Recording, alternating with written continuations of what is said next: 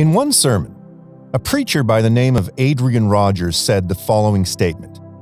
Satan said, "If I can't beat the church, then I will join the church." Friend, when you look for the devil, never fail to look in the pulpit. His ministers are transformed as angels of light. When you hear such a statement, does it not make you think? The devil will never present himself out in the open. He will never make a big announcement about his plans and his ways. No, because his aim is to deceive. And when you want to deceive, you can only do it by appearing to be something that you actually aren't. The devil will deceive by appearing to be an angel of light when he is pure, utter darkness. And so I believe that the devil will attempt to deceive the church by being in the church himself. One way to understand this is by reading the parable of the weeds in Matthew 13, verse 24 to 30. The Bible says, "He put another parable before them, saying, 'The kingdom of heaven may be compared to a man who sowed good seed in his field. But while his men were sleeping, his enemy came and sowed weeds among the wheat and went away. So when the plants came up and bore grain, then the weeds appeared also. And the servants of the master of the house came and said to him, "Master, did you not sow good seed in your field? How then does it have weeds?" He said to them, "An enemy has done this." So the servants said to him, "Then do you want us to go and gather them?" But he said, "No, lest in gathering the weeds you root up the wheat along with them. Let both grow together until the harvest, and at harvest time I will tell the reapers, 'Gather the weeds first and bind them in bundles to be burned, but gather the wheat into my barn.'" So what does this mean in regards to the devil? Well, God says the entire world is God's field. This parable is showing two different works being done in the world, and it further provides us with understanding as to why there is evil in this world. Jesus Christ plants good seed in this world, and that good seed becomes His children. That good seed becomes servants of the kingdom of God. That good seed will produce good fruit, fruits of love, joy, peace, patience, kindness, and goodness. However, the devil also plants those who are his offspring. He plants his agents of darkness in this world and attempts to disrupt the work of God and destroy it even. The devil is the author of war and strife and deception, and he has been in this trade of deception for thousands and thousands of years. When the devil tempted Jesus in the wilderness, he quoted Scripture. He knew the Bible, but he was misusing Scripture. He was distorting it to try and get his way. And he often uses this technique today. He will take a little bit of truth and mix it with lies. So how does the devil work in the church? What's his strategy against the church? These are some of the questions we ought to be asking so that we can identify the enemy when he is in operation. One of the devil's major strategies is that he creates division in the church. He attempts to divide and conquer. He knows that if a kingdom is divided against itself, that kingdom cannot stand. And have you noticed how some people wear divisiveness as a badge of honor? They approve of certain sins, calling them mistakes, and reject other sins and deem them evil. They approve a certain doctrine and crucify anyone who doesn't fall in line. This is the work of the enemy. The devil loves to sow division among God's people. He loves to pit one person against another. Do you know why? Because the Bible tells us that where 2 or 3 gather in the name of Jesus Christ, His presence will also be with them. And God's presence brings change. It transforms a person's life. And so the devil will look to make sure that people are not unified so that they will not experience the transformative power of God's presence. The other strategy that the devil uses in this day and age is the slight crossing of moral lines. This is where you have people who will say things like, "Well, that's not really a sin." You'll have people who will encourage you to reason with sin and start pointing out technicalities, extenuating circumstances, and all sorts of things. But really, all they are doing is enabling you to sin. When you find yourself compromising on small things, this is most certainly the devil luring and tempting you. You can think about a sin and say, "I haven't done it. I've only thought about it." But let me tell you that imagination leads to fascination, and fascination leads to action. Sooner or later, those little things you compromise on, those unclean and unholy thoughts, those small little actions, sooner or later, they will grow into the real thing. If you refuse to compromise now, it becomes much easier to resist compromise in the future. So win those small battles. Resist temptation in those moments when no one is looking. Reject the devil's advances in those moments when you're alone. As a child of God, you should give no room to the devil. Do not open the door for him to enter. Do not give him a seat at your table. Pray for the boldness to reject him, the strength to resist him, the power to turn away from his vices. Pray for eyes that really see truth from deception, light from darkness, and ears that really hear the truth from a lie. It's dangerous to walk around with a form of godliness when beneath the surface you are living a life that is not connected to Jesus Christ at all. If we're not careful, we can become susceptible to Satan's attacks without even realizing it. 1 Peter 5 verse 8 says, "Be sober-minded, be watchful. Your adversary, the devil, prowls around like a roaring lion, seeking someone to devour." Satan preys upon those who are on shaky soil in their walk with God. He preys on those who have a false pretense, those who act like they're Holy Ghost filled but really aren't. The devil goes after the weak-minded, the undisciplined, the lukewarm believer.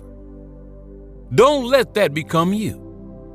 He goes after the one with no self-control, the one who has one foot in and one foot out. Don't let that become you. Instead, remain vigilant. Arm yourself for battle. Don't be caught unaware. When temptation comes your way, fix your eyes on what is right and true. When the devil looks at you, let him see a man or woman who is committed to Jesus. When you abide in the shadow of the Almighty, there is nothing Satan can do to pry us from his hands. When the devil looks at you, let him see no door for entry. Let him see no opportunity to exploit. We all have weaknesses, but we have to hand them over to God instead of letting the devil get a foothold in our lives. When the devil looks at you, let him see the full armor of God. Stand firm in the truth of the gospel, so that when lies start shooting like arrows from the devil's mouth, they have no effect on you. When the devil looks at you, let him see a child of God. We have a heavenly Father who has already claimed us, and he is always surrounding us with his divine protection. If the devil looks at you and sees these things, he's rendered powerless. He's rendered useless. The Bible says that if we resist the devil, he will flee from us. Temptation may be strong, but the one who lives within us is stronger. And when all is said and done, we know who will ultimately win, and it is Jesus Christ. The end is already written. It's up to you and I to decide. Decide if you will be a victor or a victim. Will you be overwhelmed or an overcomer? So let the devil know that you are a child of God who is sanctified, justified, and protected by the blood of Jesus Christ. Make it abundantly clear that you are no longer his for the taking. Your heart has changed. Your allegiance has changed. Your mind has been transformed and renewed. So when the devil looks at you, don't let him see the weakness of your flesh. Instead, let him see the power of the Holy Spirit living within you. Let him see the image of the cross stamped on your heart, sealing you for all eternity. Jesus Christ has all authority over both the natural and supernatural world. God's Word has authority over both the natural and supernatural world. I say this because many people are bound by evil spirits. Many people are chained by evil spirits. And I'm not talking about people who are possessed by demons and have completely lost all sense of reality. No. I'm talking about people who are functioning in society, but suffering in one particular area privately. And one of the biggest signs that someone is being oppressed by an evil spirit is that you will find them to be stuck in the same cycle. It could be a cycle of unforgiveness and bitterness, where they are angry at one person after another and keep them caged up in your heart instead of letting go. There are other people who get stuck in cycles of alcohol and substance abuse. Or perhaps the cycle is one related to finances. You save and save, you automate your savings, but somehow there's always an emergency that takes you back into the minus. These are cycles. And I say cycles because if you carefully read the passage of Scripture in Matthew chapter 17, verse 14 to 18, the Bible says, "And when they came to the crowd, a man came up to him, kneeling before him, said, 'Lord, have mercy on my son, for he has seizures and he suffers terribly. For often he falls into the fire and often into the water. And I brought him to your disciples, and they could not heal him.' And Jesus answered, 'O faithless and twisted generation, how long am I to be with you? How long am I to bear with you? Bring him here to me.' And Jesus rebuked the demon, and it came out of him, and the boy was healed instantly." Now, it's clear the seizures were a result of demon possession, because verse 18 tells us that Jesus rebuked the demon, and it came out of him, and the boy was healed instantly. But what I want you to notice is that in verse 15, the Father tells Jesus that the boy falls into the fire and often into the water. This demon had the boy in a repetitive cycle.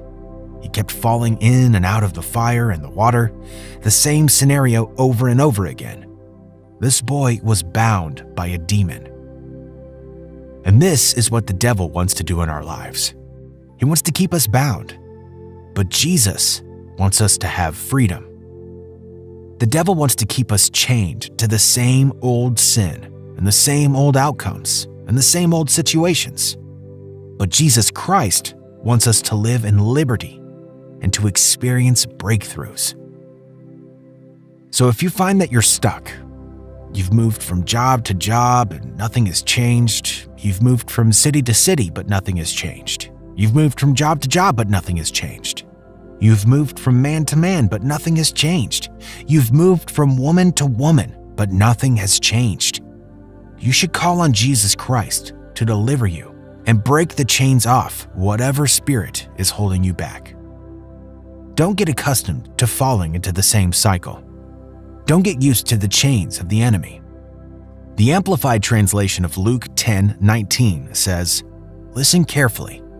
I've given you authority that you now possess to tread on serpents and scorpions, and the ability to exercise authority over all the power of the enemy, Satan, and nothing will in any way harm you." When you hold on to the Word of God, when you have faith and claim the authority that you have been given by Jesus Christ, you can break free from every demonic stronghold. You can be free from every demonic chain, and you can stay free. So you may be asking the question like, how can I break free from the generational sins and curses of my family? What can I do to stop the dysfunctional behavior in my life? How can I be set free from cycles of depression? My answer is to tell you that Luke 10:19 says, you have been given authority to tread on serpents and scorpions, and over all the power of the enemy, and nothing shall hurt you. Jesus Christ didn't die on a cross for you to be bound.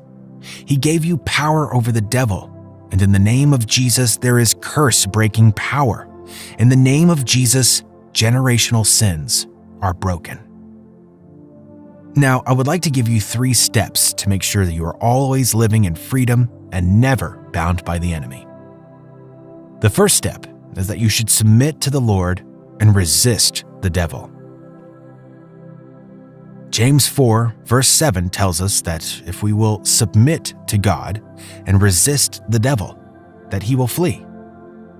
But I believe that unless our lives are first submitted to Jesus Christ, then there is no way that we can effectively resist the devil. The second step is that you should walk in the truth.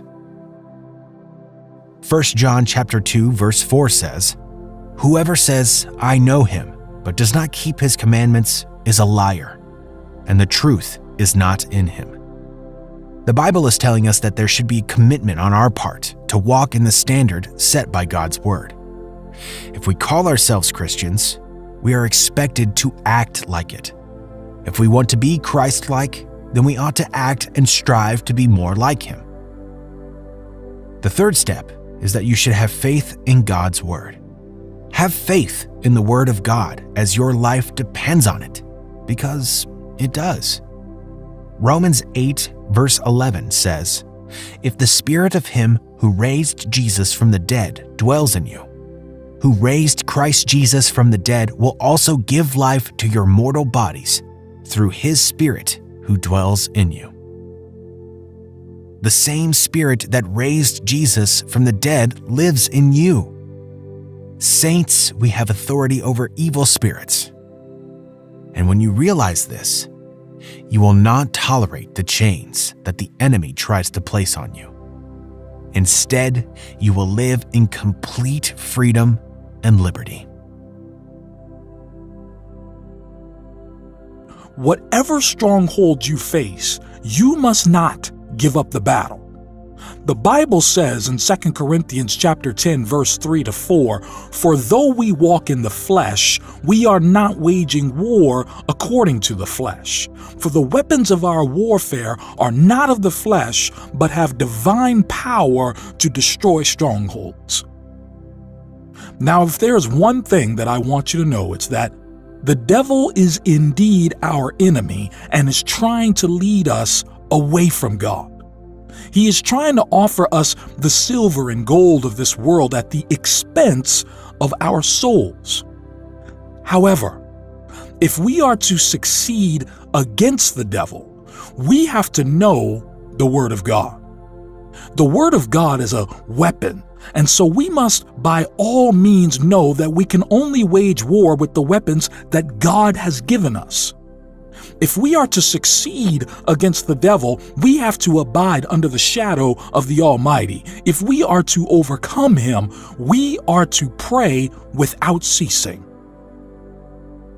If we are to succeed in our lives as believers, we must resist the devil and his temptations. James puts it this way: resist the devil and he will flee from you. Now in Matthew 13 from verse 24, the Lord Jesus gave the parable of the weeds, and the Bible says, Jesus told them another parable. The kingdom of heaven is like a man who sowed good seed in his field. But while everyone was sleeping, his enemy came and sowed weeds among the wheat and went away. When the wheat sprouted and formed heads, then the weeds also appeared. The owner's servants came to him and said, "Sir, didn't you sow good seed in your field? Where then did the weeds come from?" "An enemy did this," he replied. The servants asked him, "Do you want us to go and pull them up?" "An enemy did this," the Bible said. People of God, we need to understand that there are a lot of things in this world, a lot of good, but also this world is full of a lot of evil. There are a lot of things that the enemy does and tries to do in our lives, and we must be aware to his schemes. The devil, or Satan, is the sworn enemy of God and human beings. And I want you to get this. The devil tried to assert his authority, or the authority he thought he had over God in heaven first, but he was cast down. And then the devil tried to assert his authority over Jesus in the wilderness, but he was cast down yet again. And now in this present day, he's targeting us as believers. So I want to tell you that we too, as believers, through the authority that's in the name of Jesus, we too can cast the enemy down from our lives. We can cast the strongholds in our lives down through the power of the blood of Jesus. Whether you believe it or not, there are spiritual forces at work behind the scenes that we cannot see. There are forces of light and darkness that are out there seeking to influence the human heart for or against God. The gift of spiritual discernment then allows the believer to discern when there are spiritual forces at work in the course of daily life. I need you to get that. The gift of spiritual discernment allows you to discern, to identify when there are spiritual forces at work, good or bad. I am increasingly finding that the lines are being blurred more and more. There are too many things being presented as good when they are in fact evil. There are too many people who have a godly appearance, but their intentions couldn't be further from God. Have you ever heard anyone say something along the lines of, "I sense the presence of God in here," or "Something about him is just off. Something about her being here made me feel uncomfortable." Maybe even the phrase, "Something about it just doesn't sit well with me." Perhaps you're familiar with these phrases or phrases similar to them. They all speak to some kind of ability to discern things that are unseen, things that are unspoken, and generally hidden. The dictionary definition of discernment is simply the ability to judge well. A secondary definition relates to spirituality, and it says, perception in the absence of judgment with a view to obtaining spiritual guidance and understanding. In other words, spiritual discernment is the ability to see, hear, and understand spiritual things that are not readily seen, heard, or understood. Now, it's important for us to establish what discernment is not. Discernment is not intuition. It's not your gut feeling. It's not a superpower. It's a spiritual gift given to believers for spiritual purposes. Spiritual discernment is something provided by the Spirit of God to lead and guide you to His will. It's an intentional process by God to bring us into cooperation with His plan for our lives. Here's an exercise to do. Take a moment, be honest, and think about everything that stands against God's Word. Look at how the things of the devil are being normalized today by society, by entertainment, by music. Witchcraft is being normalized in today's society, as though the Bible doesn't say, "Come out from among them and be separate," says the Lord. "Do not touch what is unclean, and I will receive you."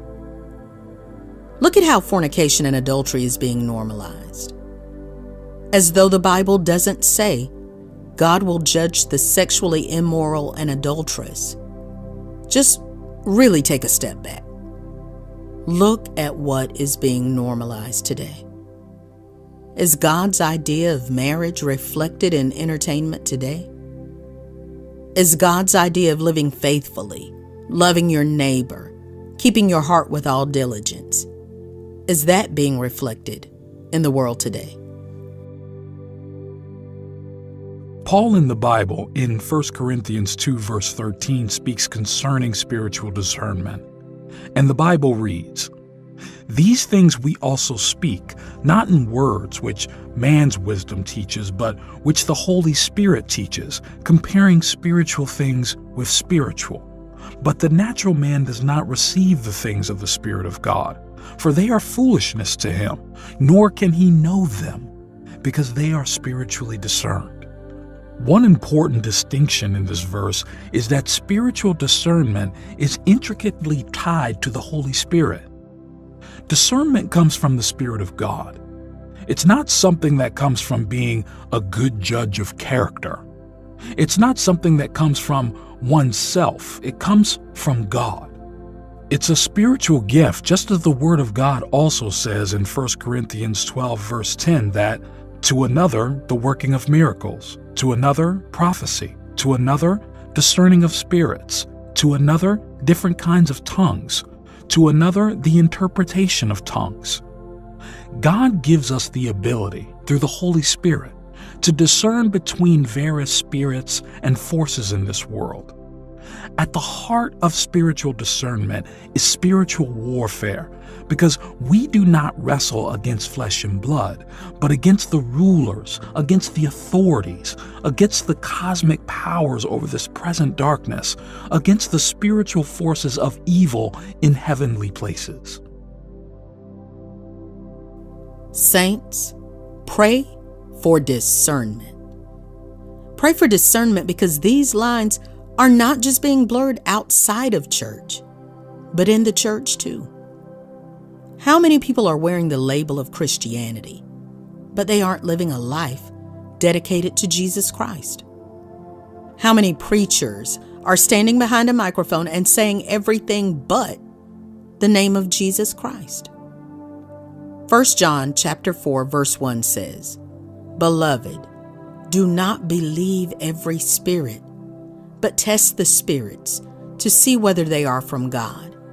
For many false prophets have gone out into the world." That's why we need discernment. Things are changing in this world, and we need the Holy Spirit to enable us to see clearly. There are two spirits in operation in this world: the spirit of truth and the spirit of error. 1 John chapter 4, verse 6 says, "We are from God. Whoever knows God listens to us. Whoever is not from God does not listen to us. By this we know the spirit of truth and the spirit of error." So we absolutely need to pray for discernment. And perhaps if I put it this way, my message will really seep into your heart. The devil has been deceiving people for thousands of years, meaning that he has experience. He has the know-how. He has been working to deceive the children of God since Adam and Eve. I say this not to praise him in any way, but instead, I'm saying this so that you might be realistic and recognize that if you try and stand on your own, you will fall. If you try and fight the devil's deception on your own, you will fail. We need Jesus. We need to be filled with His Word, and we most definitely need an outpouring of the Holy Spirit so that we can have this discernment that I'm talking about. Saints, we need spiritual discernment. As a people who are called to be separate from the evil of this world, we need to always have Jesus Christ at the center of our hearts. We need Him at the center of our minds and forever on our lips. Walk with discernment, saints.